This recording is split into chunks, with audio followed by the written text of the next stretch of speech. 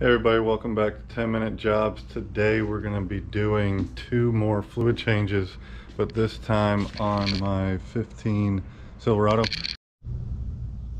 Alright folks, so we're underneath the truck, getting at our differential. It's right up here.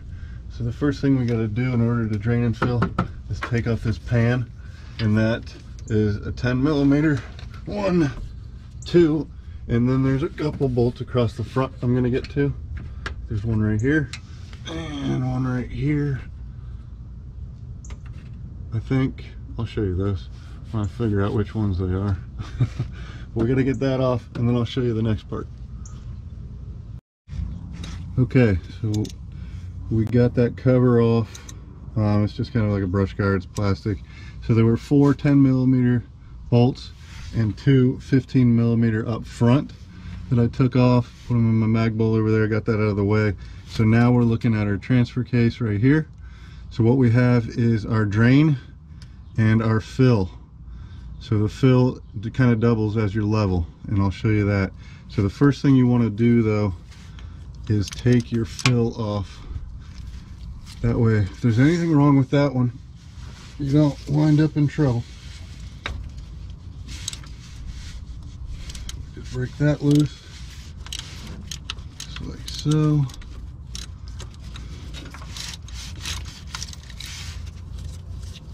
Let me go ahead and grab my pan just in case nothing should come out.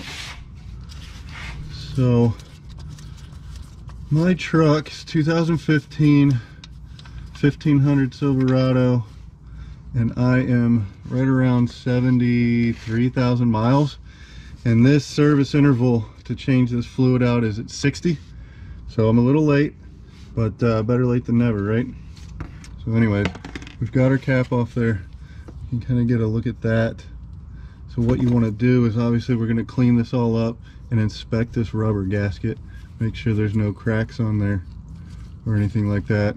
But we'll clean all that up here in a minute. Next thing though, we're going to drain it out, and that's this right here. Make sure my pan's lined up. And all that takes is your ratchet, your 3/8 drive ratchet. There's no sockets needed. So that fits right on there.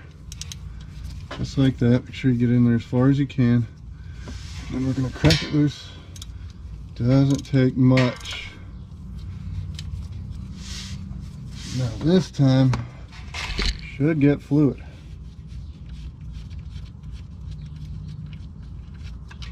And there we go, perfect. So now this is obviously our drain plug, and what we're gonna see, yeah, it's magnetic. And so all that is the filings, and more than likely, you can just about guarantee, this has never been done before. Like I said, I bought it before 60,000 miles, so I highly doubt the dealer did it, even though I bought it used. But it's normal for you to have some filings on here, because that's what GM just calls break-in, right? And so we're going to have the same thing with the other cases as well, such as our automatic transmission, our rear, and our front differential, this being a 4-wheel drive. So we let that drain out. It's already getting pretty close. So what we'll do is we'll kind of let that drain. I will go clean up some stuff, and then we'll be right back.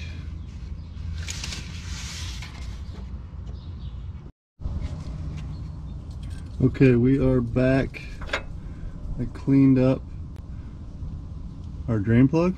It's nice and clean, and our fill plug. Just use some brake clean, spray it down, wipe it off real good. Try to get all the metal shavings off of there. One thing I am gonna do, maybe a little extra, is I'm gonna go ahead and spray some brake clean inside and let that drain out. Just a little extra flush. And we'll just let that drain. Grab a rag wipe. Alright, so battery died. I don't know what you missed, but I sprayed some brake clean inside just to flush out the last bits and wipe that up. We'll stick our drain plug in and fill it back up, and we'll be all done. Alright, so we got everything cleaned out of our front differential. torque that back down. I can get it lined up. There we go. Don't go crazy. All right, so now I'm using Amsoil Severe Gear. See if I can show you that. It's the 75W90, that's manufacturer spec, and these packs are pretty nice in that you have the squeeze so I can just turn it. I don't have to have any hoses or anything like that.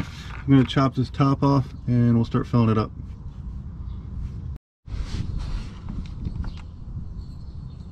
Alright, so I'm pretty sure I remember correctly, this should take 2 pints or quarts, I can't remember.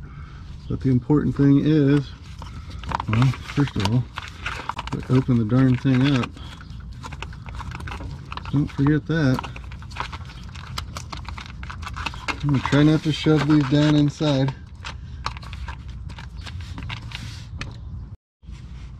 Alright, finally got this thing opened up. Now we'll start filling it up.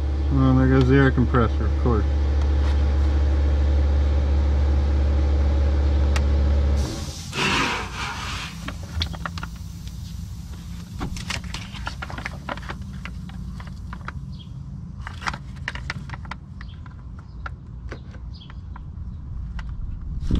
Fill that up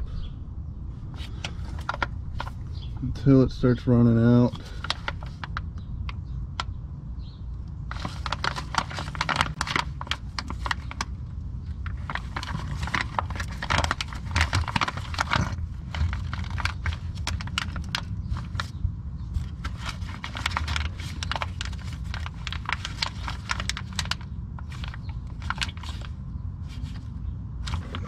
Okay, there's that. Okay, so I double checked and it's 2 quarts. So it's 2 of these bags, up to 2 quarts it says. So we're gonna keep going, obviously.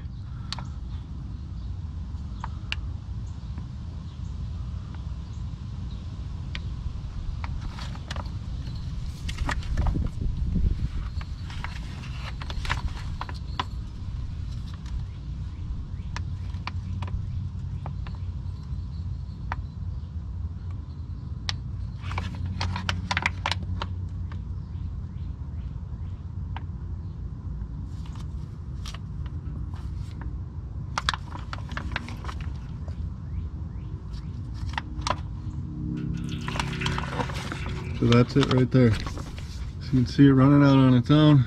I'll stick my cap back on here real quick. Want that to drain off. Get this out of the way. That's what we're looking for. So to verify, clean my finger up, get a better look.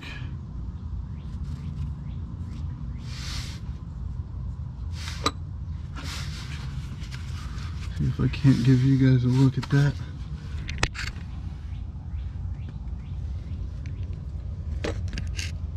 On inside there, I know there's like no light, but we're looking to be right at the bottom of this ledge right here.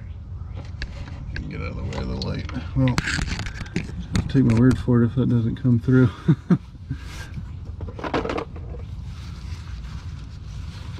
But let me show you one more time what I'm talking about. Get this guy way up in there.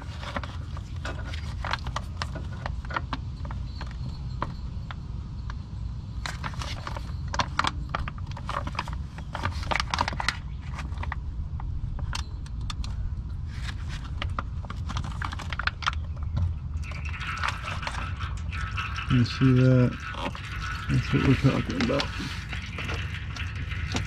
Get that closed off again.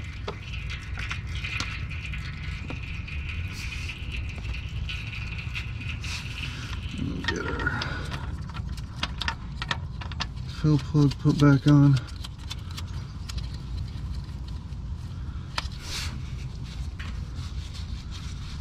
So that's it.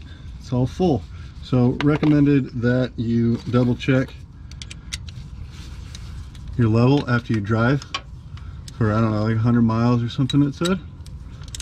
we'll do that because it's got to work into all the nooks and crannies. But otherwise, we're good to go. We're at 24 foot-pounds here, and on the rear diff. So I'll grab the torque wrench and get those nailed down. All right, so I got my torque wrench, got it set to 24 foot-pounds.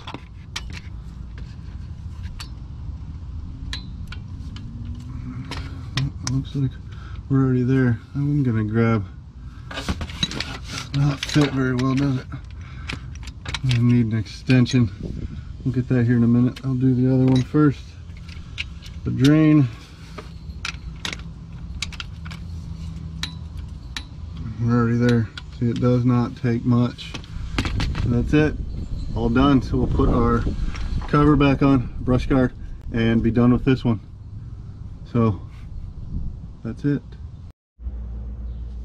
All right, folks, so that was another 10-minute job. That one actually was 10 minutes. I know that's kind of a joke on this channel, but yeah, that one was actually 10 minutes. That was real easy. The hardest part might have been taking the brush guard off. But other than that, we're all good. We're done. Got the brush guard back on. Everything's torqued back down. You saw the fluid level. Real simple deal, okay? So thanks everybody for watching. So if you liked, go ahead and hit that like button, subscribe, all those good things. We really appreciate it. Just getting started here. I'd like to make a whole deal out of this. We'll be doing lots of maintenance on our vehicles. So thanks again, everybody. Have a good one.